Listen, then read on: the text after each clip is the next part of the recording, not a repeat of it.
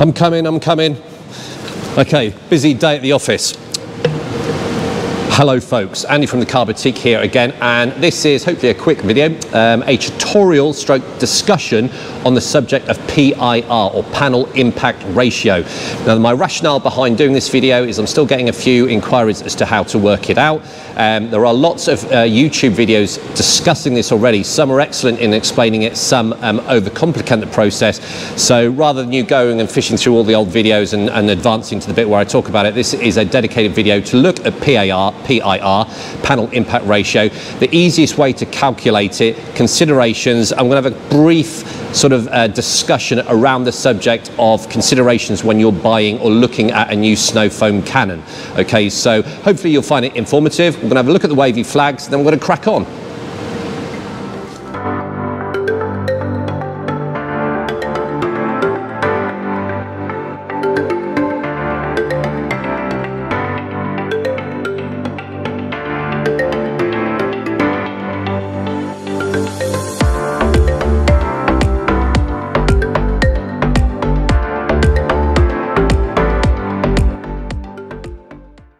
Okay, so PIR, panel impact ratio, what is it? Now, not like the name suggests, panel impact ratio. It is the ratio of the snow foam solution to water that's actually hitting the panel. So if people talk about 4% PIR, they are saying that 4% of the actual chemical or the mix that's hitting the panel of the car is 4% of the product itself. All right, so a 10% PIR would be the actual chemical or the solution hitting the panel would be 10% concentration of the actual product itself. Now, why is this important? Well, it's a more scientific way of calculating stuff. Now, you've got to remember, a lot of these manufacturers put these products through a lot of testing, and they work out the optimum strength or the optimum strength to be using on your car. And some split it down into light soiling, medium soiling, and heavy soiling, and all that kind of stuff. Now, the only way to accurately look at what's actually hitting the panel is to go through this process. Now, a lot of manufacturers just do a rough and ready. They put sort of 10 to 1. Okay, so you're, I know, filling up an inch and then filling it up with water. Now, that is very, very rough and ready, because it is not taking into consideration what snow foam cannon you're using and also what pressure washer you're using. And you're going to see by this test there is a huge difference in terms of how two snow foam cannons mix, okay, what's in the bottle, and how it mixes it with the water coming into the snow foam cannon.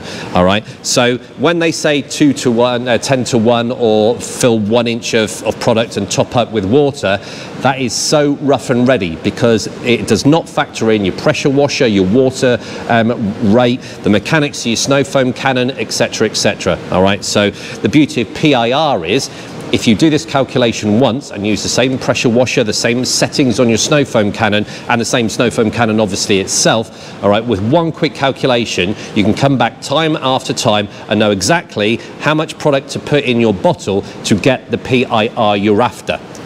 Now, a lot of people sort of heard about PIR when this product came out, Built Hamber Auto Foam. To my knowledge, they were one of the first companies to steer away from the 1 inch of product or 10 to 1, that rough and ready way of doing it, and they adopted a more scientific approach by specifying 1 or 2% PIR for light soiling, or up to 4% for heavy soiling. And that's where most people sort of started hearing about this PIR. And indeed now, which I think is a good thing, a lot more brands or a lot more manufacturers are looking or giving instructions as to their recommended PIRs, because it's the only way of actually knowing the ratio or the mix of product to water that's actually arriving on your paintwork. And that is important. It's important as you get more enthusiastic, okay, and you want to be more scientific and know exactly, what you're using on your car. And like I said, the other methods of doing it, they work, and you will naturally test and get sort of used to it yourself. But I like the fact that when I'm snow foaming a car, and I am looking at a lightly soiled car or a heavy soiled car, that I know how to calculate exactly how much product to put in my snow foam cannon to get the optimum effect. And that optimum effect has been researched by the manufacturer of the product itself. All right, so I'm going to strip this down really, really simple. There's a couple of ways of doing it, and then we're going to look at some other considerations. Right, so the first thing I want to look at is PIR. Now, you can apply your snow foam either using a snow foam cannon or an actual foamer sprayer. The ones I use are the ones by Alien Magic. I think they're really, really, really good. Now, a lot of people sort of do ask, is there a difference between working it out? Well, there is, and quite a simple one. When you're looking at something like a sprayer, you haven't got any additional water coming in that's mixing with the contents of what's in the bottle. So all you need to do is literally work out the ratio in the actual bottle itself. So if you're using, for example, just as an example, built amber at 4% through a foamer like this, all you need to work out is 4%. Okay, what is 4%? How much do I need to put in? So if you're looking at a litre, that is going to be 1,000 millilitres, and you want 4%, you just multiply 1,000 by 0.04, and that gives you 40 millilitres. You then get your product, you put 40 millilitres in the actual bottle, top up to the litre with water. That is your sprayer mixed to 4% PIR, because that 4% it's not mixing with anything else. It's just going to come straight out. You know, hitting your car, okay, is going to be 4%. So in terms of sprayers, it's really, really simple. Once you've done that calculation, I mean, it's nice and easy. If you run out and you wanted to put 500 millilitres in, just half that. So 500 millilitres times 0.004 is going to be 20 millilitres. So it's nice and easy.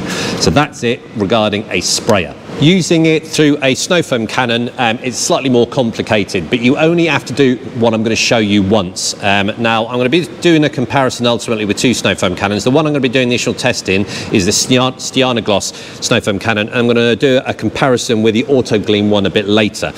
Now, the reason why we need to do a calculation is because the product, okay, when it actually goes onto the car, isn't just a product that's coming in the bottle. It is getting mixed with large amounts of water coming in from your pressure washer.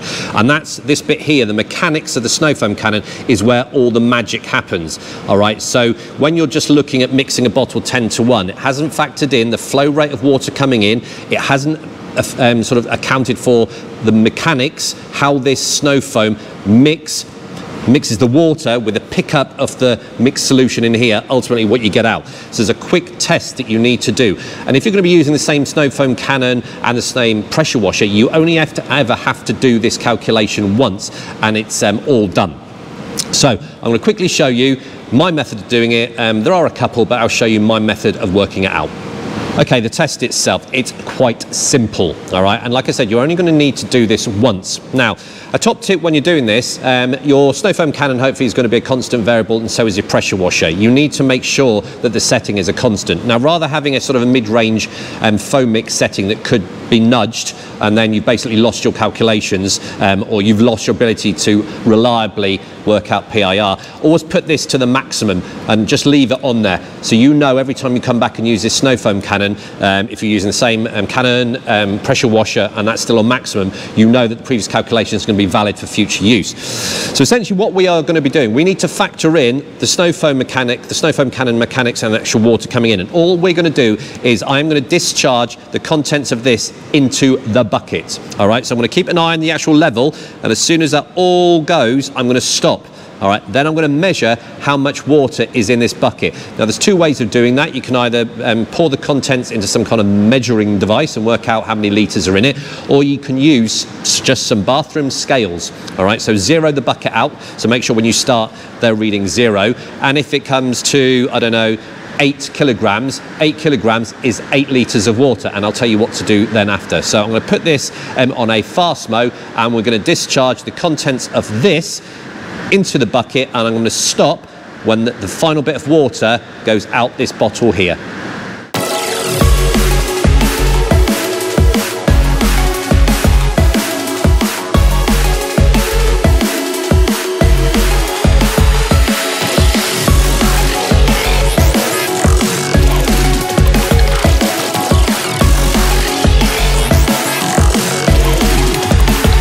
So we've discharged the entire contents of this bottle into the bucket.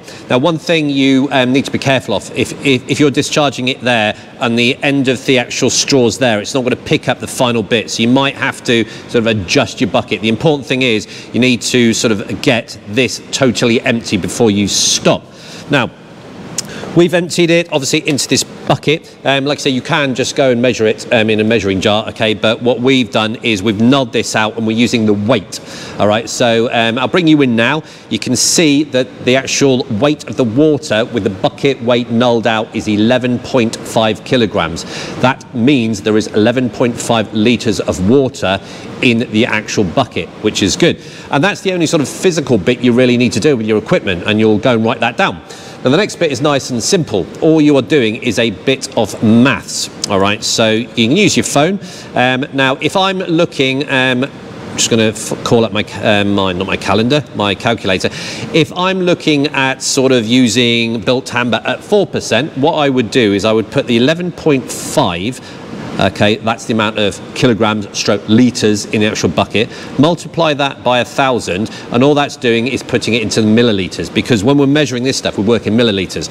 So that's 11,500 millilitres, 11,500 millilitres. If I want to work out 4% PIR, I will just multiply that, okay, by 0.04, and that will give me 460. So using all this equipment, I know that if I want to get 4% of this, or calculate 4% of this, I need to put into my actual bottle 460 millilitres of product and then top it up to the litre with water. If I wanted, for example, 2%, I do exactly the same calculation, so 11.5 times 1,000. But this time I multiply it by 0.02, and that will give me 230. All right, so it's nice and simple. You only need that basic figure, that 11,500 millilitres, and multiply it by whatever PIR, 0.01 for 1%, 0.02 for 2%, and so on. Now, the good thing about this is if, for example, you come to using it, I don't know, you only want to fill up half of it, all right, you just half the figures. You've halved the contents, you half all the figures. So whereby at 2% we were putting 230 millilitres in here, you just go and put 115 millilitres of product and top up to 500 millilitres of water. So it's nice and simple. So that is the easiest way of calculating PIR.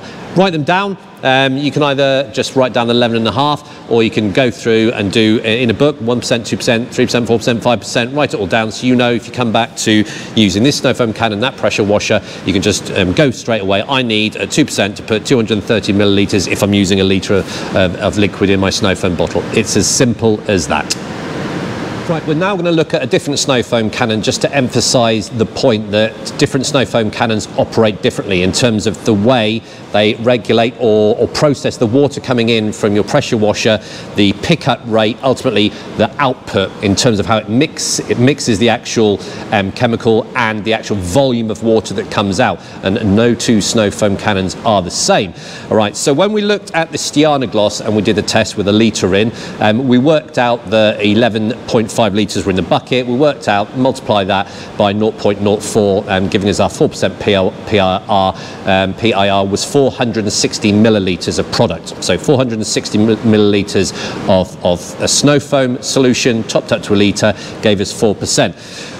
I've done this on a different bit of video. You can now see me putting this snow foam cannon, the Autogleam one, through the test. So we did exactly the same test, put it all into the bucket, and then we looked at the weight. Now this time, to get rid of 1 litre, it weighed in at 9.2 kilograms. So that's 9.2 litres. So if we do the calculation again, calculator, so that's 9.2 litres times 1,000 equals 9,200. If we then multiply that by 0.04, using the Autogleam snow foam cannon, we would need to put 368 millilitres of product. You probably round that up to 370, so let's say 370.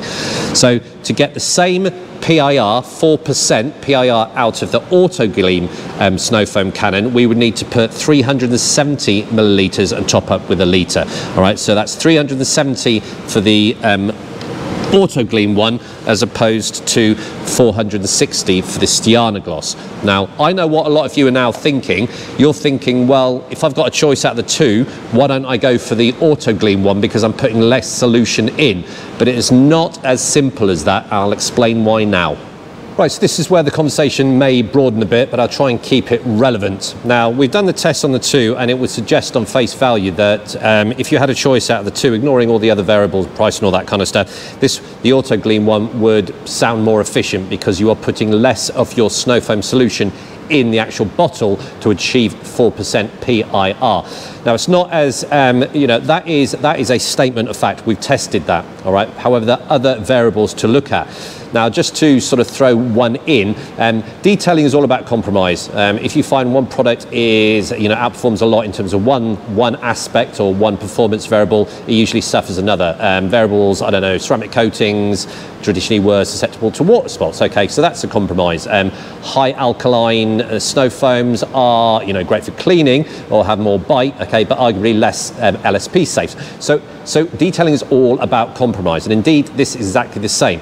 Now, yes, all right, to get 4% PR, you put less in this one, but ultimately when you think about it, both of these have got the same stuff coming out. It's a 4% chemical sort of mixture. It's the same, or should be the same chemical coming out. What will differ is the amount coming out, and I will prove that. Now, in terms of the amount coming out, it's going to have a direct relevance as to how long it takes to discharge this. We did a test on the Stianogloss. I've got the figures here, and we basically timed it for it to discharge the entire 1 litre. And the Stianogloss one took 1 minute 41 seconds to discharge the full litre. We then did exactly the same test. We timed the amount of time it took for the 1 litre to be sort of expelled from the auto gleam one, and that took 1:25. So there is a 16-second difference, and there's your compromises. So it depends what you want really. Do you want one where when you're making up your litre you use as minimum amount of product, but ultimately that would be the auto gleam one, but then the auto gleam one gives you less time to apply it to your vehicle? Or would you prefer the Stianogloss one where you're putting slightly more solution in, okay, but you're getting more work time, an extra 16 seconds in the case of our test? So it's all about compromise. There's loads of other things to look at when it comes to snow foam cannons. There's of course the price. This one doesn't have landscape portrait. This one does, so there's more functionality. Their ability to make good foam. Reliability, the bottle, is it a wide base so it reduces that topple rate, fan pattern, lots of, how easy it is to strip down and clean the gauze, replace the gauze and all that kind of stuff. So I don't want people thinking that, it's just down to you're putting less in that one, it must be better. Not in any way, shape or form. And indeed, if I had the choice out of the two, I like the fact this one gives me slightly longer to apply it to the car. I like the fact that this one has got the landscape portrait function. It's got a good spray pattern, and I've been using the Stianogloss ones for quite some time. Really, really like it. There is nothing wrong with the Auto Gleam one, and indeed you've seen me use it on a few videos. However, I do miss that landscape portrait function for the spray pattern, but that's my personal preference. Now, if you want to go and look at some other videos we've done, we did look at a test at 6 snow foam cannons. I'll put the link in. It's an old video one, a bit amateur, done with the phones and all that kind of stuff, but it gives an insight as to some of the other tests or other variables you may wish to look at if you're looking at a snow foam cannon. And we did a similar test to this on our 6 products that we reviewed for Built Hamber. So if you want to go and have a look at that one, feel free. If anyone's got any comments, either comment on YouTube or Facebook, please subscribe if you like what we do. We've got lots planned for 2023, lots of trips, visits, brand reviews, product reviews, podcasts and all that kind of stuff with a variety of people in the industry, some that you will know, some that you don't. But like I say, we're not after sort of fame or anything, all right? We welcome people who not many people know about. Let's get them in the discussion. We all have a part to play in the detailing world, so the wider audience we can expose our videos to and indeed get input from, I think that's a good thing. So hope you found this interesting. Comment any suggestions, recommendations, etc. And I hope it has helped you realise that calculating PIR is simple.